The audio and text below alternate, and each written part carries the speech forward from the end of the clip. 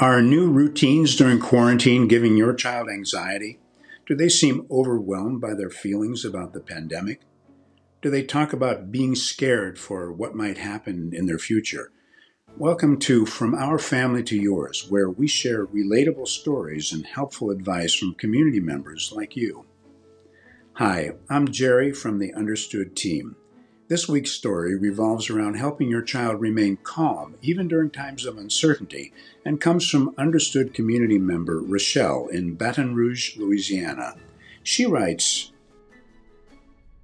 "My son Charles has had a hard time during this pandemic. We have been challenged with trying to help him understand what's going on and adjust to the whole new world. Charles likes to do activities outside the house with family. Not being able to go anywhere for a long time and then being restricted once things did open up has taken a toll on him.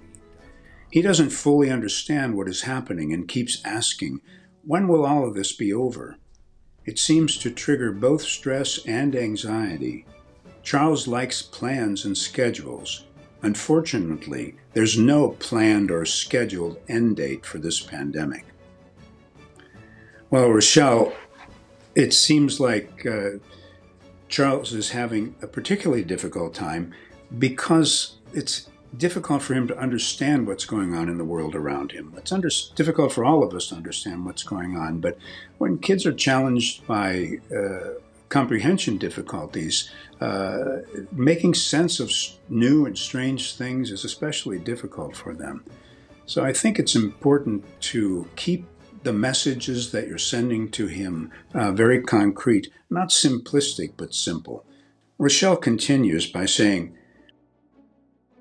"We have used videos made for children to help explain what's happening, but still we face the same questions weekly.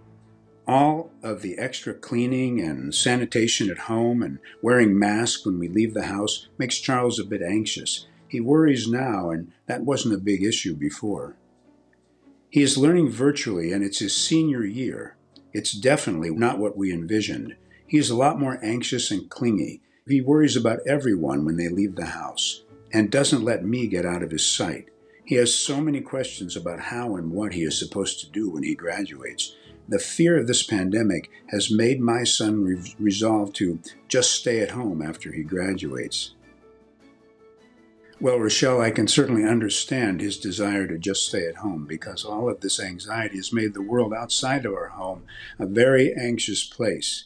This is a problem for a lot of parents whose kids are facing this transition into young adult life.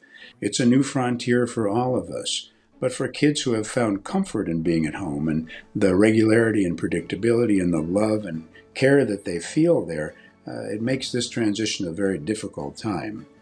If it's not too soon to think about it, having Charles imagine what the world outside might be like, maybe reading stories from other kids who have ventured out into this new territory of life beyond high school, whether it's to more education or to a work environment, that might be helpful to him as well. We like to say on Understood, you're not alone, and Charles is not alone either.